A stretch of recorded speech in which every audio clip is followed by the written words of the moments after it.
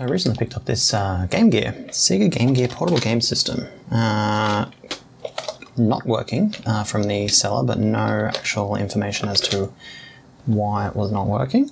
It actually came with the original box in pretty decent condition actually. Just got the original manual in there, and it's just got a couple of little slight tears, but I'll be able to repair that later. But yeah, I've also got some Game Gear games here. So we've got Sonic the Hedgehog 1 and 2, we've got Leaderboard Golf, Terminator 2, and Star Wars in some extra cases as well. So one thing that I have found though is so we've got 9 volts, 3 watts coming in through our supply here, and it will turn on. It gives us a nice LED, but there's no game on obviously, so let's pop a game in, flick it on, and we still get nothing. And even playing around with the dial there on the side, you can kind of see some lines and some stuff, you know, fiddling around with the volume, we're not getting anything either. And you can kind of see at the top there, like, stuff is happening. You can see the game is actually running in the background, but there's just no sound and no actual video. So this is a pretty common issue with these Game Gears. The electrolytic capacitors in these were, well, they were known to fail. It's a pretty known fault. So what we'll do is pop this apart and let's have a look, see what we need. Yeah, cool. Okay, and last one. There we go, so that's the back off. It looks like we're able to actually pull out these boards individually as well. So we might start with the back board and then we'll see if we can pull the front board out of here without damaging this screen. Okay, so let's get this this is the soundboard out.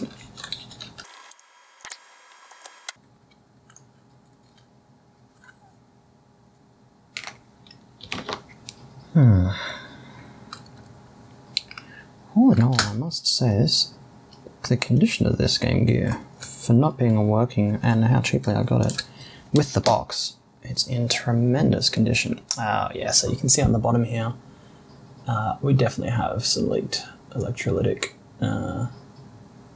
fluid. You can see how spongy that is on the bottom there.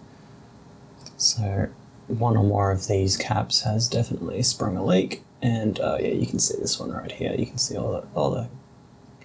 these you can see these solder joints on the side here are nice and shiny. That's what solder should look like, and these ones have been eroded by the gunk that's come out of the electrolyte that's come out of that capacitor right there. So the one sprung a leak and damaged this whole area. So we'll have to take that off ASAP and clean up this whole board. But let's continue with the teardown for now.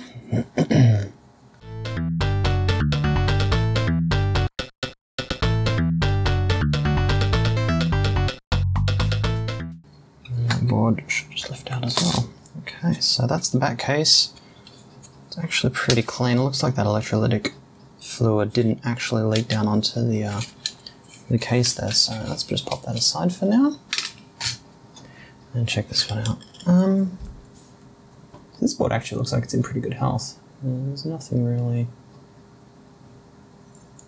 on there. I mean, we'll replace these caps anyway, but just due to their age. But what do we got? So it's Suka brand, 820 microfarad, 6.3 volts, and a 100 microfarad, sorry, 25 volt, and I can't even see that one. What is that? It's like a 22 microfarad. 22 microfarad, 35 volt. So let's get some of those out.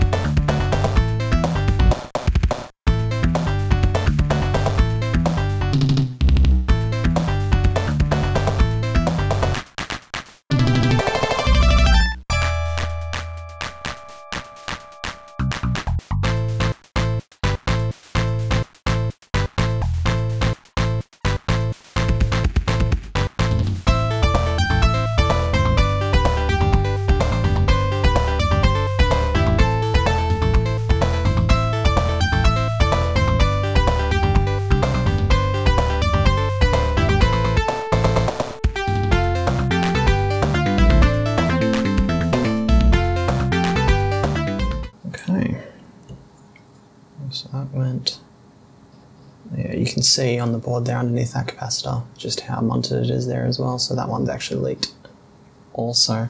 So let's tidy that up, shall we? Just use a makeup, what are these things called? Q-tip, Q-bud, and some isopropyl alcohol.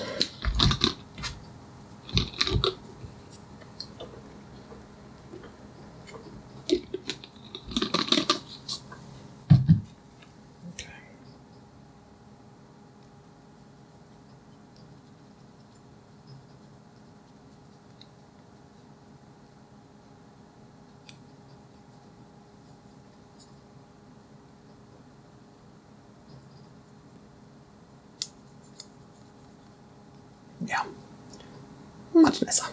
Okay, so let's pop that. Oh, where did I put it? I had it here a moment ago. Oh, come on. Can you guys see it?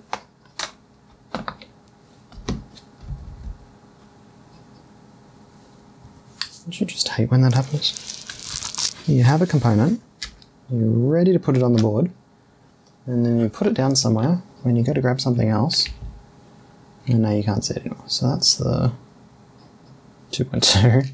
There it is, hiding from me. And there's our 63 volt. Okay.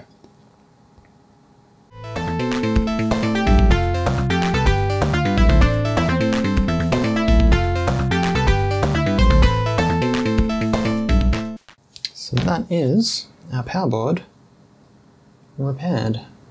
With all new capacitors. Mostly matching. Like I said, you want to match the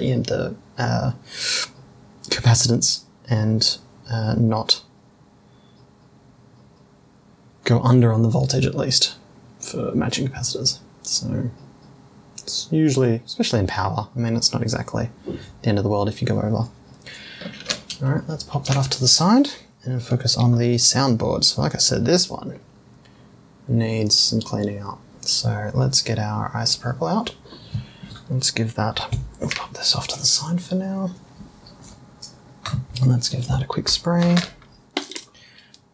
And just wipe it up.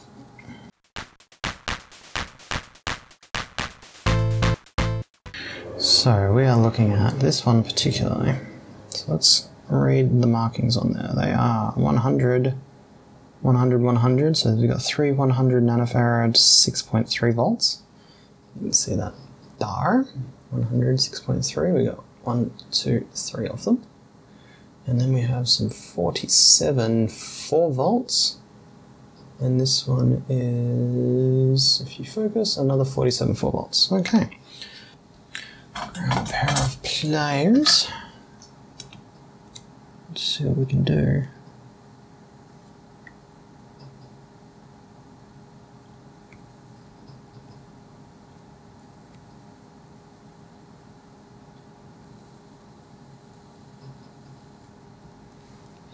I don't want to rip the pads off. That's the tricky part.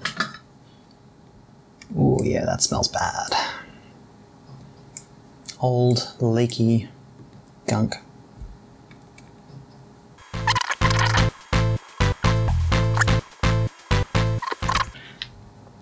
So the unfortunate part here is because we have gone from surface mount and we're going to be replacing them with these.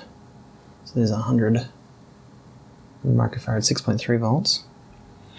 We're going to have to get creative with our mounting solutions. So we should just be able to pretty much bend the leads up like that and place it in the middle and then solder them really gently on, much like a surface mount.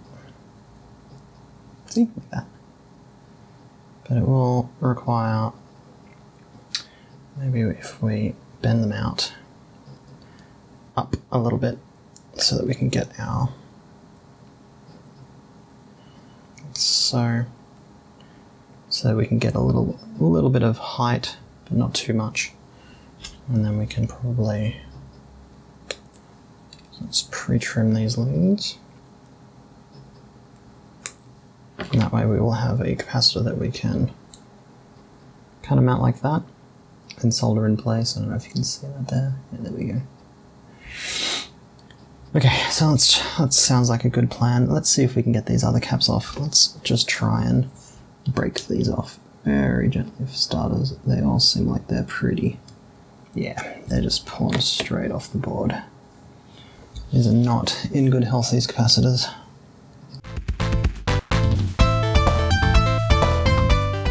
Pop that out and I'll give you a proper view. So yeah, you can see how disgusting it is under there. It's all gunky.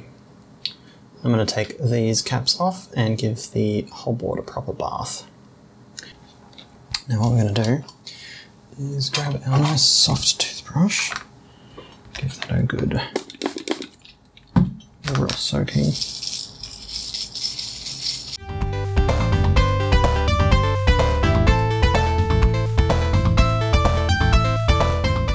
Let's grab our iron.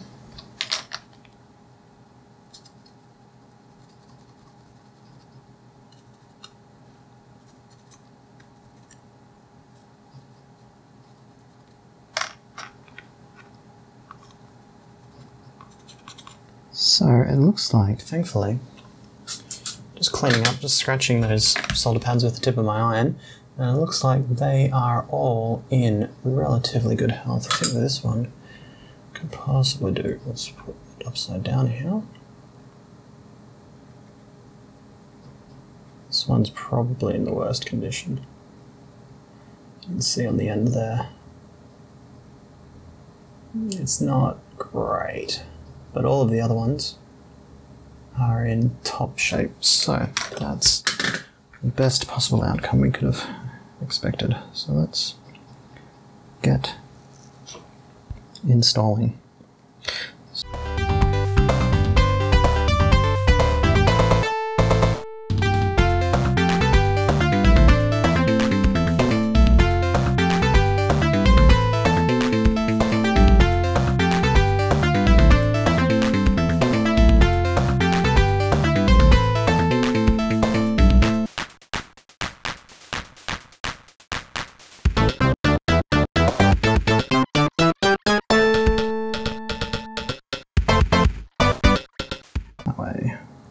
Actually, before we do that, what I might do, one thing I noted earlier was that the wires on this coil here were a bit craptastic, so what I'll do is I'll just reflow those as well.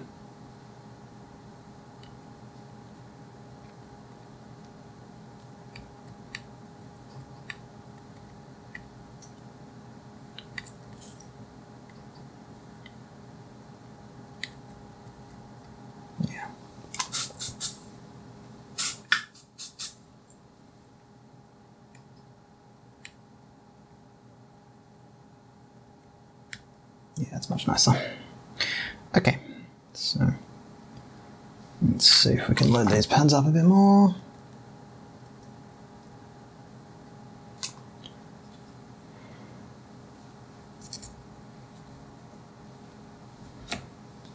Can't get my fat fingers down there, so let's...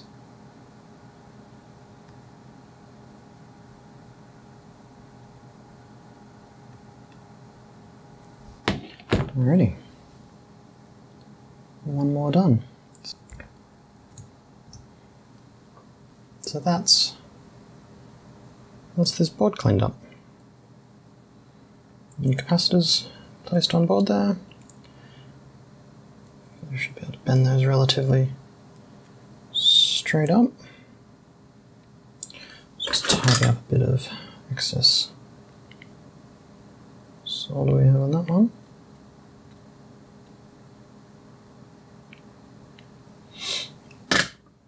Very good. Okay, so that's two. Well, let's have a look at the rest of it, shall we? Let's actually tidy up my bench a bit.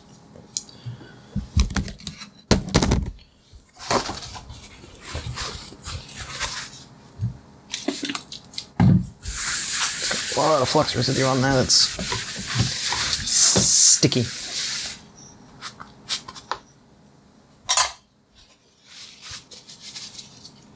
Seems on my fingers. Yeah. Good enough for the COVIDs, good enough for flux.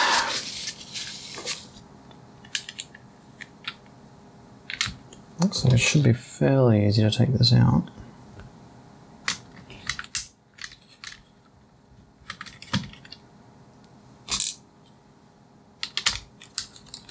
One thing you might notice that I'm doing up here with the lid of my iFixit kit is that as I'm removing screws, I'm placing them where they came out, like a map, so that when they go back in, all I have to do is match where they are roughly on the board to where they are roughly in my little screw tray. That allows me to just plug them back in. No wuckers.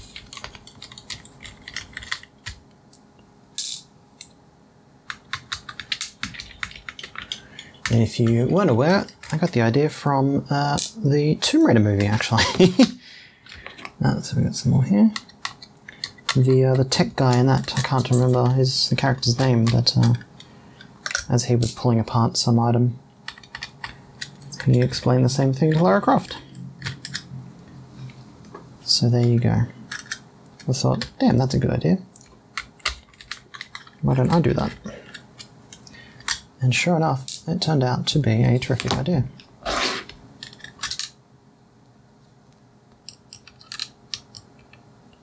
And it served me quite well. Alrighty. Yeah, that's better. Okay, and we're off. So...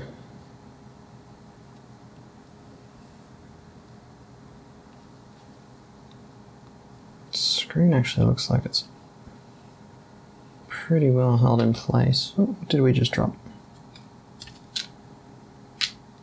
Nothing. Felt like a bit of... Did you see what I dropped? Ah, that's what we dropped. That's a pad for one of the keys. Cool. Okay. Just checking the other pads there. Yep, okay, cool. So let's move that out of the way. And we've got the board here. So just double checking on this side of the board that there's no... there's a small... no, that's a ceramic. A bit gummy up here, actually. It looks like this is all disgusting. So this cap has definitely lost its crap. These caps, oh, this one here, so you can see there, that one right there has there's a bit of corrosion right on the edge there. So it's lost its guts as well. That one's not too terrific. These ones look okay. But on the back of the board here, underneath the volume control, you can see that there's a lot of damage, a lot of junk. So that's probably this cap has lost its guts entirely. Let's check on the other side. That all looks generally fine, and there's no real schmutz on this side, so I think we're good. I mean, we'll replace them all, but I don't think we're going to have an issue with any of them in particular. What I might do, just to protect this screen, let's put down... So I typically use these are makeup pads. I typically use them for wiping large surfaces, but that's actually going to be pretty good as just a pad, so I'm just going to tape that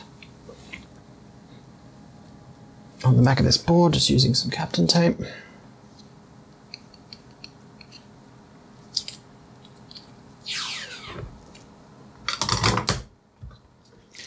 And that will just stop me from scratching .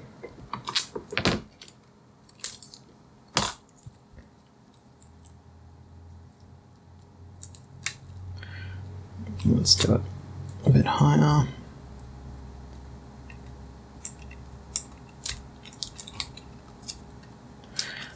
And that will just stop me from scratching the board and actually hold it in place quite nicely too. Two birds with one stone. How to do this? I think I want to tackle this one first, because that looks like it's going to be an absolute pain. This big one on the end here, looks like it's actually glued down as well. Let's try and...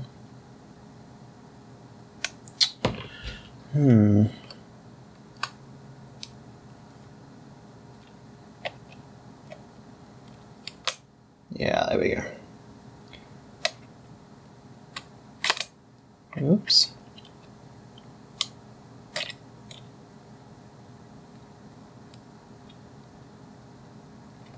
Okay, we made ourselves some space there.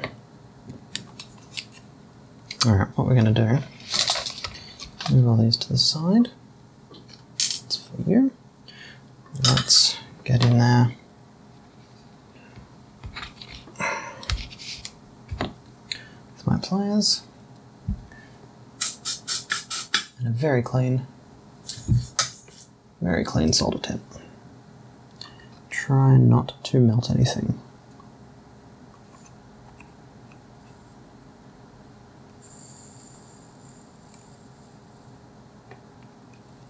Oh yeah, you can smell that burning electrolyte. Oh, that stinks so bad. Oh, that's disgusting.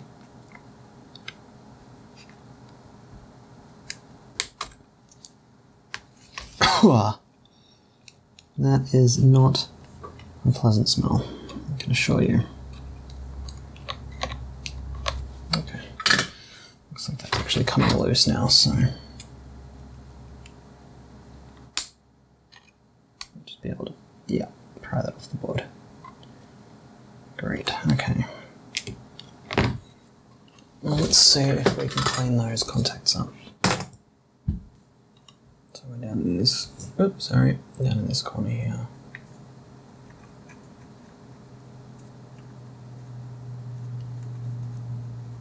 Alright, we still have pads. That's excellent. See there that we've still got something to solder to. Terrific. Okay, let's take off the other one, which was this one here, so that's the other 100. Feels like it's also stuck down. Yeah. Ooh, that one came off way too easily.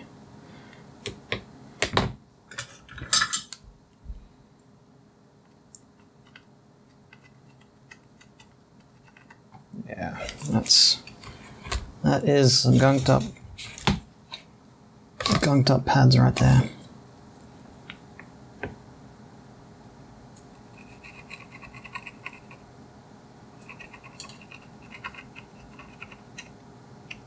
No.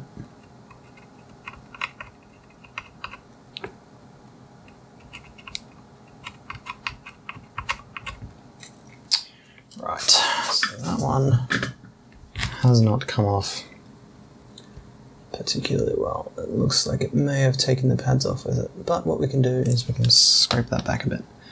So let's just apply a little bit of flux to start with. Try and hit it with the tip of the iron again. And scrape it back, so we want just the tip right there.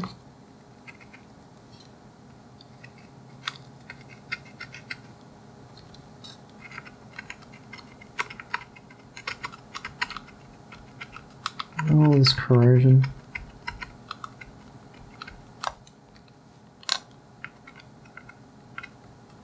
That's what we need to get rid of. What we're going to do, we need a lot more flux. So let's bring out the big stuff again.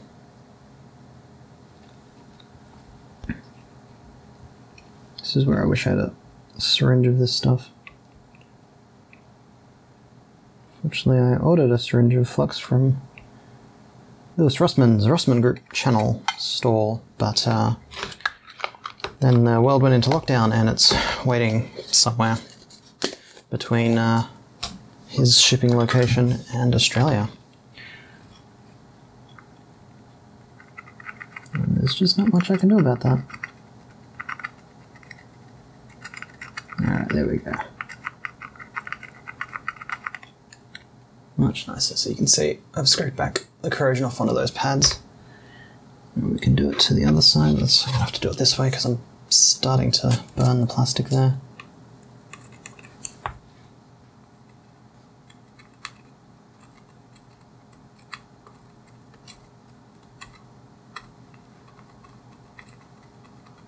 Alright, good.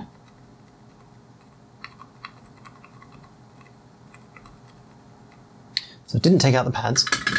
They were just absolutely caked with corrosion. Excellent. Okay, so what I'm going to do is just take all of the capacitors off and then put new ones on. I'll probably take them off, give the board a good clean, because obviously there's heaps of corrosion on where all these pads have been, where all these capacitors are coming from, and then we'll pop them all back on. So what I've got here is I've got a map of each of these capacitors. The lovely team at Console 5 have put together the capacitor map for this board in particular, which is the VA1 Twin ASIC. So this is the 8377996 board. So I'm able to actually use their list of capacitors, which I've double checked and has actually lined up to what I've got here, to where the caps actually go. So if you're looking at that, I'll try and overlay the picture. And that's kind of where they all go on the board here. So I can take these all off and then put them all back on whenever and after I've done cleaning up all the corrosion.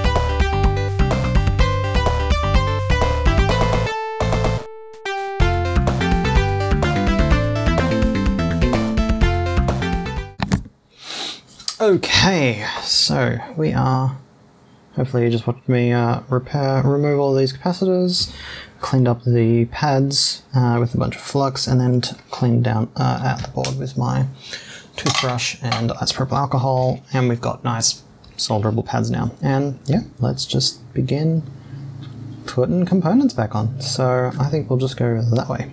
So let's start on the side here. So this one is capacitor C6, which is a 10 microfarad 6.3. So that was one of the small ones we had. This is 22. One of these ones. 10 6.3. Great. Now this is the tricky part. So we've got positive is on that side, so we need to figure out how we can mount those capacitors. Again, I'm using through-hole components in place of surface mount, which shouldn't make much of a difference. What I think I might do, fold these leads this way really sharply.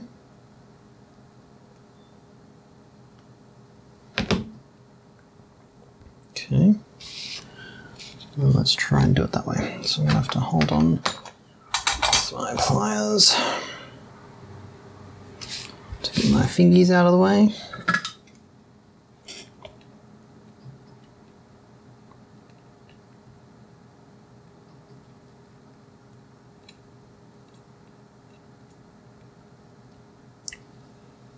Alright, that's much nicer. So now we've got that. So it's upright. So you can see what we can do is we can just bend it over like that. And that's kind of actually how the surface mount components were actually on board already. So I may do this one in the same manner because it seems to be a much nicer install.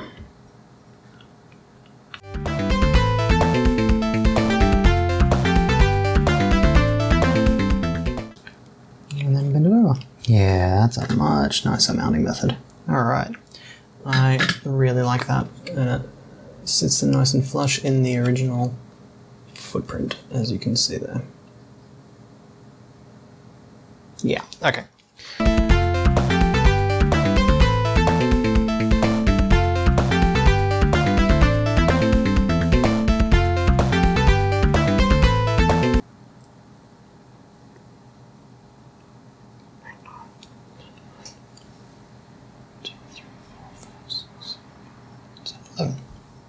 Okay, so those are our capacitors. So we've got all of these in there nicely. These ones are significantly taller than the surface mount ones that they've replaced, so I've had to just kind of finagle them around. I'm trying to miss these pads because they're the back side of the buttons on the front.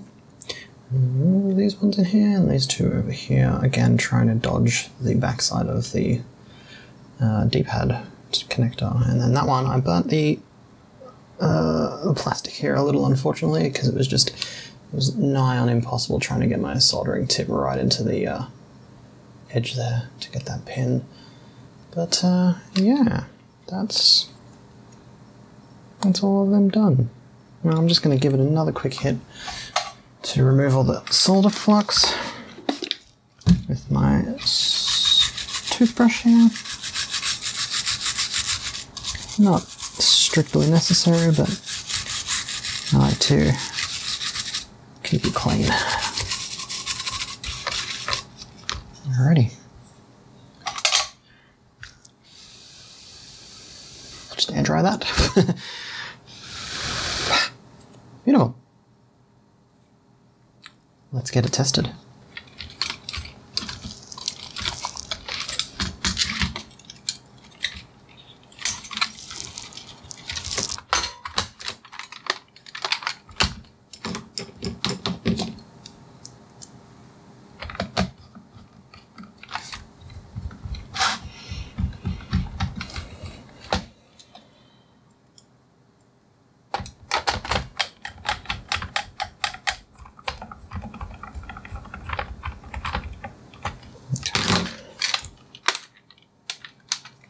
Much nicer. All right.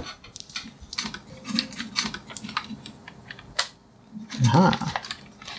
We got power. We got a screen. Obviously nothing because we have no game. So let's pop a game in. So Hedgehog 2.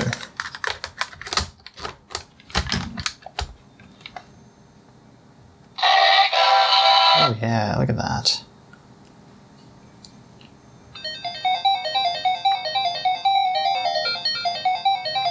Let's run this a bit.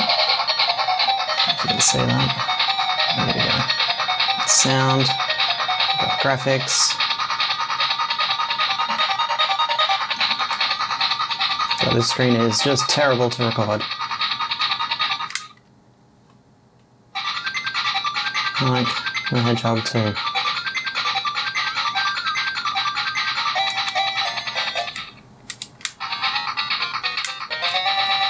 Underground zone.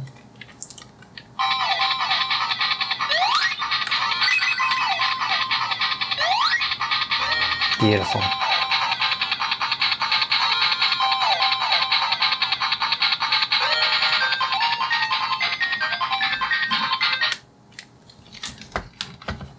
I would call that quite a successful fix. So now, all I've got to do is just pop all the screws back in, give it a bit of a wipe down to get rid of all the grubby crap off my fingers that I've smeared all over the buttons and the screens. And I've got a working Game Gear. Too easy. Now, I sourced all of these components myself, just because that's the kind of guy that I am. But the company that I've used, I mentioned them earlier, Console 5, they've got an amazing wiki for doing all sorts of console repairs and whatnot, but they also have a shop where they sell capacitor replacement kits specifically for most units. So they've got console repair kits for the Sega Game Gear like this one. They've got console cap replacement kits for Mega Drives, Master Systems, SNESes, Commodore 64s, pretty much any old retro era console that has capacitors, which is pretty much all of them, will at some point have the electrolytics inside them fail because, well, yeah, they fail over time. They get old, they leak their juice, and as you saw, nothing works. But, if, oh, I'm going upside down. If the world wasn't in lockdown right now, I probably would have just ordered the parts from them, but as you can see, I have quite a lot of capacitors as is, so I have no problem with stocking more, plus I pretty frequently repair things like this, so just having a whole bunch of capacitors is pretty good for me. But like I said, if you have a Game Gear or another console, I thoroughly recommend that you check out console5.com. Check out their wiki, check out their store. They sell some great stuff for console repairers. But anyway, that's all I have. Working Sega Game Gear. Thanks for watching.